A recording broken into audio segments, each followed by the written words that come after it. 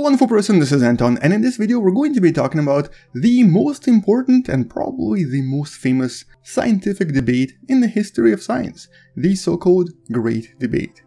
But it's actually something that we've already forgotten about, and unfortunately it's between two people that most people don't even know about. So let's discuss why this was important and what we can learn from it today, and welcome to What the Math.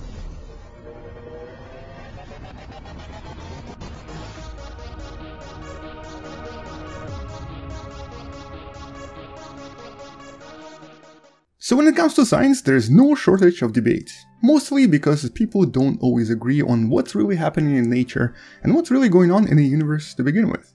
We obviously have a lot of different debates on what exactly is dark matter, dark energy, what exactly is happening with, for example, things like fast radio bursts. So, in other words, there's quite a lot of things that people don't agree on. But the most famous debate happened exactly 100 years ago from when I'm making this video.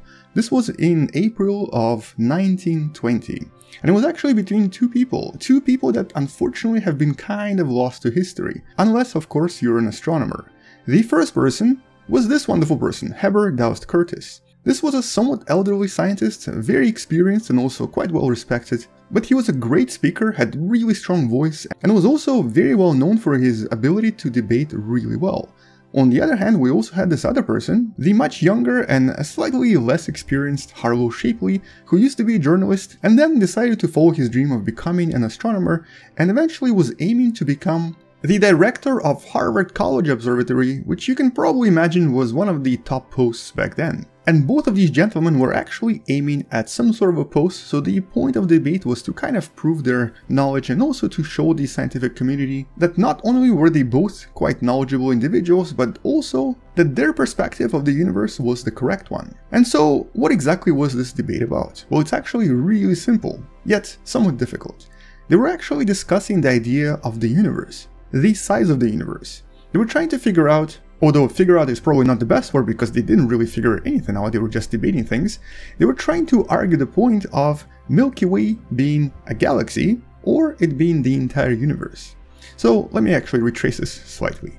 Back then, we didn't really know how big the universe was. As a matter of fact, most scientists back then assumed that the entire universe was essentially what we saw in the night skies, and essentially the Milky Way was it. Milky Way was the universe. Everything else we've seen and everything else we've observed, such as for example what you're about to see right there, all of these were called nebula, which were very likely, according to the scientists back then, either undeveloped star systems or some other unusual clouds that formed over the period of possibly millions of years, somewhere in the vicinity of the Milky Way. And so all of these were seen as essentially nebula, something that we have plenty of today as well. And this is exactly what Shapley was arguing for. He essentially tried to prove the point that what we're seeing in the night skies is essentially the universe, and the universe was the Milky Way galaxy. So here you'll see all of the other galaxies slowly disappearing. This was Shapley's view, and this was actually the view of many other scientists back then. There was really no other proof to actually show anything otherwise. And some of his points really made sense. So for example, he was trying to use different argumentative points to prove that the Milky Way galaxy was actually 10 times bigger than what we initially thought, which he was able to prove quite elegantly, but back then obviously we didn't really know how big any of this was to begin with. Which, by the way, was actually the foundation of most of his points. Everything we were seeing in the night skies was actually just part of this much larger universe, galaxy, whatever you want to call it, that he referred to as the Milky Way. He was also trying to argue for the point that all of these other nebula were just part of the Milky Way, and one of the major ways he tried to prove it is by using another astronomer's finding. This person right here, Adrian van Manen, was actually able to show that these so-called spiral nebula, as they referred to them back then, were actually visibly spinning. In other words, by looking at various photographic plates from different periods, Van Manen was actually able to see the motion inside the spiral galaxies. And this was sort of one of the main points. If we can see the motion in these spiral galaxies, it probably suggests that they're much smaller than we imagine them to be, because otherwise it would actually violate the whole speed of light limit. There's no way that matter in these spiral nebula was moving faster than it really was. And the papers published back in 1916 even showed the rotation and sort of the location of various star motions that were detected by Van Manen and his team. And he also suggested that some of the nova we observed, these really large bright explosions coming from the Andromeda, were so bright that they were able to outshine the entire galaxy, suggesting that they must have been much closer to us than some of the other scientists were implying. In other words, he had quite a lot of really solid arguments suggesting that Milky Way was the universe, and that there was nothing else except for our own galaxy. Now, okay, what about the other guy? The older but much more liberal in his thinking Curtis. Well, what Curtis was suggesting was that what we were looking at were so-called island universes. And Milky Way was just one of them. Although most of the arguments were actually focused on this island universe right here. This is known as M31, or back then it was known as M31. Today we know this as Andromeda. Now, first of all, Curtis actually did agree with Shapley that it's very likely that Milky Way is much larger than we really think.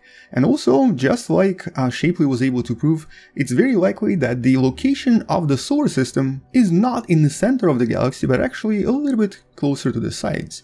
We know today that this is actually true. But he was also able to show that the Andromeda galaxy right here actually had a lot more of these nova, as they were known, than Shapley reported. As a matter of fact, there were so many of them going on all the time that the only other explanation would be that it's actually a separate island universe. It's not really inside the Milky Way at all. He was also able to show that these so-called dust lanes, as you can see right here, these dark lines that form the spirals, were actually present both in the Milky Way and other island universes, which would be kind of unusual, because why would they be in these other shapes that are technically supposed to be part of the Milky Way?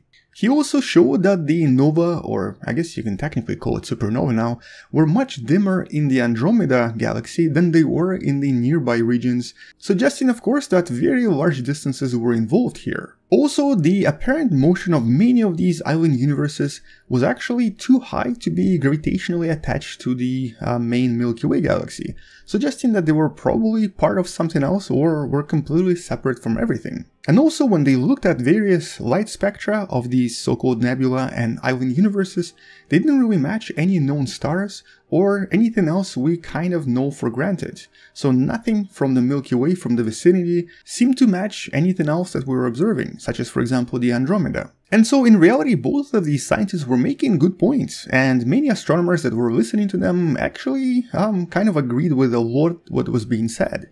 But I think for the most part, most astronomers actually did agree with Shapley. In other words, the more conservative view that the Milky Way was the whole universe, and that the Andromeda galaxy was just another part of this universe. Technically, Curtis sort of lost. But here's the thing though. This debate, even though it was really kind of famous, and I guess back then scientists did like to debate and argue a lot, does not unfortunately demonstrate to us anything scientific. As a matter of fact, it really is important to make this distinction here. Debates and arguments are not science, because today we know that everything that was argued back then, and everything that technically Shapley was certain about and many other astronomers were certain about as well, today is completely wrong. For example, we know that the universe is much larger than any of these scientists could even imagine. As a matter of fact, it's very likely it's even larger than we currently can imagine. The more we learn about the universe, the dark energy, and of course the so-called quantum mechanics, the more we realize there is just a lot of things going on that we can't even possibly think of right now. And the biggest discovery only came 3 years later, which is essentially known today as the day that the universe was discovered. This was of course discovered by the famous Edwin Hubble, and it was this picture right here. This is literally the only piece of evidence we needed to change everyone's mind forever. And this is science at work. Evidence means so much more than good words and ability to argue. And what was it that changed everything? It's this right here, these 3 letters, var, which stands for variable, because back then Edwin Hubble discovered a Cepheid variable inside the Andromeda galaxy. And back then we already knew that Cepheid variables were very unique stars. They allow us to measure distances very precisely, and whatever Cepheid says is probably the distance. Now, if you don't actually know what Cepheid variables are, in a nutshell, we can quite easily use these stars to measure distances to various objects in space, and we've done so for a very long time. So once the star was discovered, and once Hubble was able to show that this is actually a star located in the Andromeda galaxy, this was essentially the day when we've discovered the entire universe and realized that, well, turns out, even though Shapley won the debate, technically Curtis was right all along. But once again, remember, their names are not as popular today as the name Hubble, and this kind of tells you something. Scientific evidence will always win over simple words or simple arguments. And most of the time, some of the more extraordinary assumptions and implications require a lot more extraordinary proof. So basically, without evidence, you cannot really say something is a fact. And this is literally science at work. But today though, we don't really rely on these debates anymore, at least not in the scientific community. Most of the discussions and dialogue is actually more or less done in real time, usually even online on platforms like Twitter, for example. And for the most part, most scientists usually kind of communicate before coming to final conclusions. But obviously, even today, we're making quite a lot of different assumptions that are probably going to be completely wrong in about 100 years from now. So by the time it's 2120, it's very likely someone else is going to be, well, making a video or whatever it is that we're using in the future, talking about how our hubris, our arrogance was a little bit too much. We assumed that the universe was a certain way, but it's actually something completely different. But this is also the reason why we can't really certainly say what exactly is dark matter or dark energy or what it isn't. We also don't really know what FRBs are. We have no idea if alien life exists, and there's really not enough proof to suggest anything is anything right now.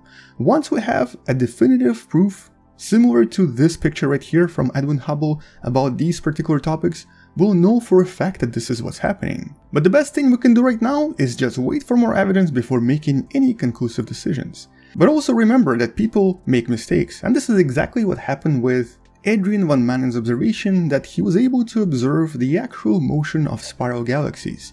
He didn't, he made a mistake, and this mistake was later proven. The apparent effects of motion he was observing by looking at these photographic plates were actually created by a slight difference in sharpness of stars on various plates, and some of them were actually a little bit more blurry than others, and this created this apparent effect of motion. This is something we know of quite well today. But because of these observations and these mistakes, the error became systematic. He actually had a very major problem that resulted in almost complete rewriting of what we believed about these galaxies.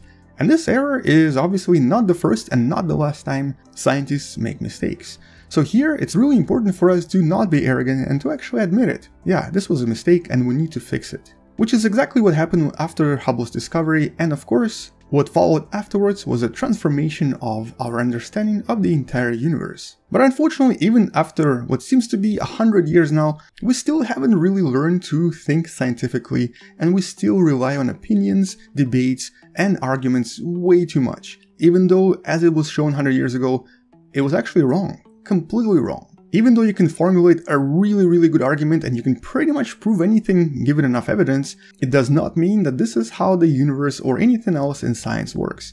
And this is really important to remember. This is literally the most important lesson out of this. 100 years later, because we have so many arguments today about concepts that are scientifically proven and factual, and people still don't really agree with them and tend to argue against them, it's really important for us to reflect on what we're doing and what happened 100 years ago. The Great Debate was actually a really good example of why scientific evidence matters. But that's really it. Anyway, I hope you enjoyed this video, and if you did, don't forget to subscribe, share this with someone who loves learning about space and sciences, and come back tomorrow to learn something you may have not known before. Also, consider supporting this channel on Patreon, it does help me quite a lot. Alternatively, you can also support this channel by buying the Wonderful Person t-shirt that you can find in the description below. I'll see you tomorrow, space out, and as always, bye bye.